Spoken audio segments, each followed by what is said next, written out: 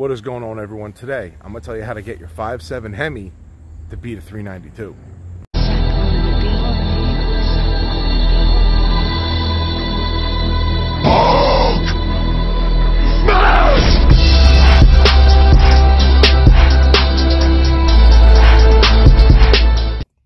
What is going on, everybody? Welcome back to the channel. First things first, I now have Ram hoodies for sale. Please, if you bought a Ram t-shirt, if you're looking for a hoodie, you got a Ram, and you know it doesn't actually have to be cammed. I actually get that question. It's just, you know, representative of my truck. I call my truck the Ram.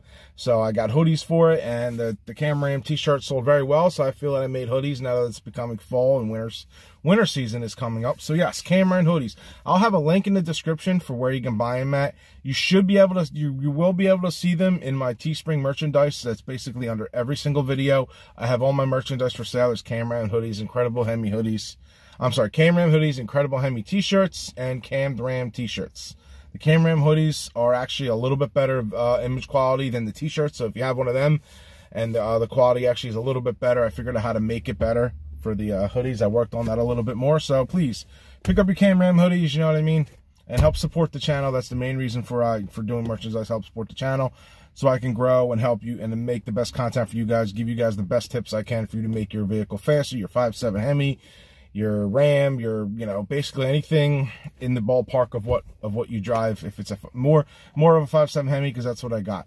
But in today's video, the reason I'm making this video is because of they had a sorry, I'm trying to get this out. Modern Hemi Shootout was in Texas, Houston Motors, the Houston the track. I don't live out there. I don't remember the name. Sorry, but yes, and a lot of fast Rams are out there. And they're running faster times than I've seen any really good scat packs or, you know, 392s really run. And this is running, you know, this is basically off the 392. That is basically a stock motor. Let's say that. Basically a stock motor, even with a friggin' wheel and tire on it, and maybe a little bit wear reduction. These Rams are running the same times, if not better. And these were running in 2500 DA, and sometimes it peaked at 3000 DA. So they ran some really good times, and I want to get that out there to show you that you can actually make your 5.7 Hemi run faster than a 392. It is going to take some mods, it's going to take some work, but it can be done. If you have a 5.7, say you didn't want to get the 392 at first, you can do these mods, and I'm going to show you what these Rams ran. I got the time slips, I got the videos, I got a lot of good footage for you guys to show you. And yeah, they're all single cabs and two-wheel drive. My truck runs very well, but I do a four-door, four-wheel drive. And if I run a stock scat pack, I'll most likely take one off the line. You know what I mean? If they're on a tire, it's going to be close, but I'm not going to get them top end. Their top end's just too hard. I have too much weight to move. These trucks fully gutted are running in the 4,400 pound range with driver. Me, I'm pushing 5,200 pounds fully gutted with driver. So that's the difference. And yeah, let's get started on some of the videos and time slips that we got here.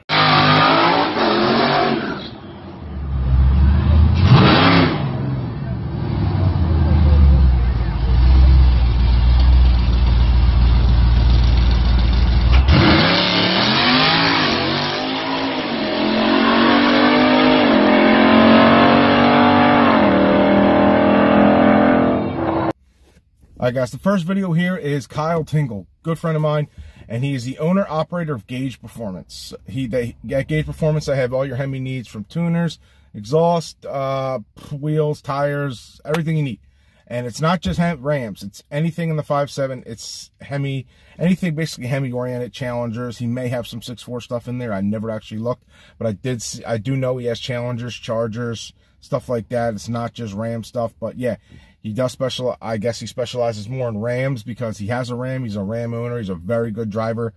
I actually did a video on him with the world's first 11-second bolt-on Ram. Now he has a lot more modifications done, and he was out there. He wasn't running his best times, which is fine, but it was also, he ran his new personal best, and almost a 4,000 DA difference. So that's really good. Congratulations on Kyle. I know you'll get that figured out. Your truck still ran great. You're doing great things. You'll figure it out. Still ran 11.90, and yeah, and he wasn't getting the best, you know, traction was an issue at first. He just wasn't shifting out right. So Here's Kyle's 11.90 run in 2500 DA.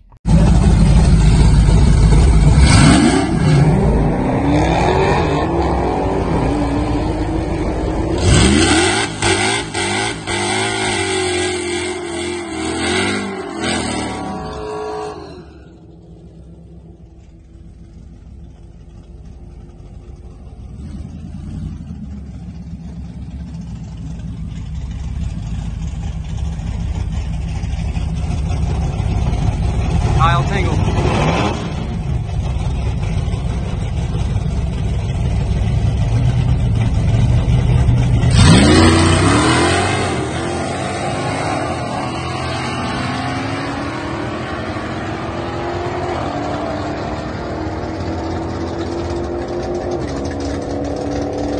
$11.95.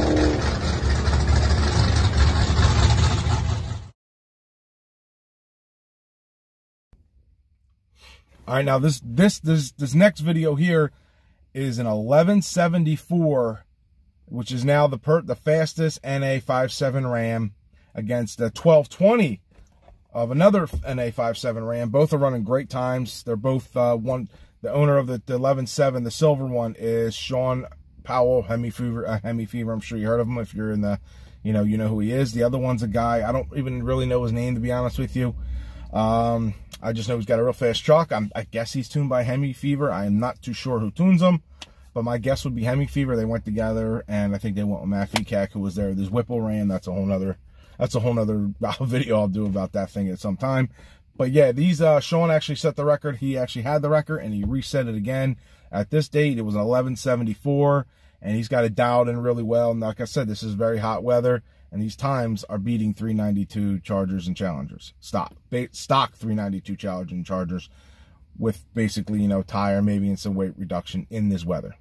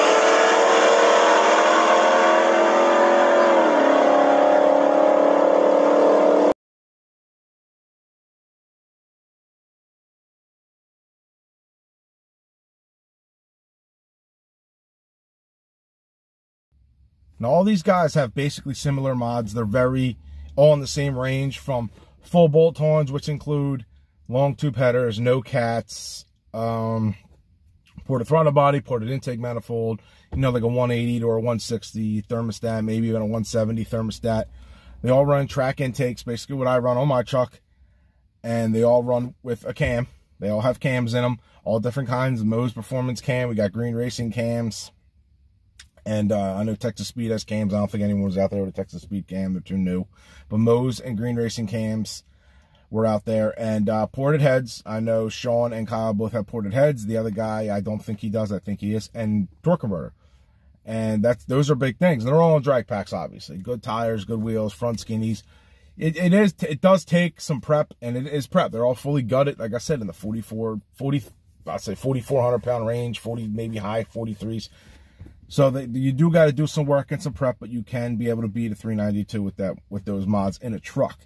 Now, in the Challengers and Charger cars, is probably just as capable of doing it, but I feel like the trucks respond better to the same mods. and the cars don't have the gearing of the trucks, so that's why the trucks are putting out better times. In my, if you have a 5.7 Hemi or 5.7 Challenger or Charger, and you run with these times, please let me know, man. I may make a video about that also. Just let me know, and I'll maybe I could do something. But I do this on the Rams because it's a Ram-based channel, and I own a Ram, and I'm following these guys, and I know what they run, and they're running great times. I congratulate every single one of them on what they ran over the weekend. And I'm going to get my truck, close to what them times are, but probably in a lot lower DA because I am a much heavier vehicle. So we will see. I don't know if I can get in the 11.7 range, but I would love to break 11's NA with some more mods. You know what I mean? We're going to see how I can get going this year. But yeah, you can beat a 5.7 and a 392, but it's going to take some work. But that's also why you're building it up. 392 guys are probably going to be commenting saying, "Oh, beat one of them." Like, let's do it, man. They got no problem lining up. I've seen Kyle whoop on some Corvettes, some, you know what I mean? He's got, I've seen him beat up a lot of guys. The dude's been racing a long time.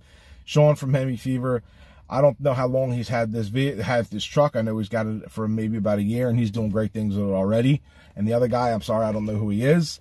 There's also another 5.7 out there that is very fast. He just could not make it out. He had some issues over the past week or so. Jason DeRay, he's maybe had probably the fastest one there if he didn't have the issues he had. So he didn't get a chance to make it out. And, maybe next year I'll be able to make it out to Texas and see what I can do with these guys, because I would love to meet all of them, because I'm from New Jersey, they're from Texas. So, yeah, that's what it takes to beat a 392, Charger, Scat Pack, whatever, SRT. SRTs are probably a little easier to beat because they're heavier vehicles with all the leather and stuff like that. But I know they don't make the 392 SRTs anymore. They just do Scat Packs now because they weren't selling as much. Because you can get the Scat Pack for the price, $8,000 cheaper than a 392. If you're gonna get a SRT now, you're gonna go with a Hellcat or a Red Eye or something like that. You're paying in the 50 range. You might as well pay $10,000 more and get a Hellcat, in my opinion. But that's what it takes to beat that's what it takes to beat a 392. And I hope you guys enjoyed the video, and you know what it is. Till the next one. Peace.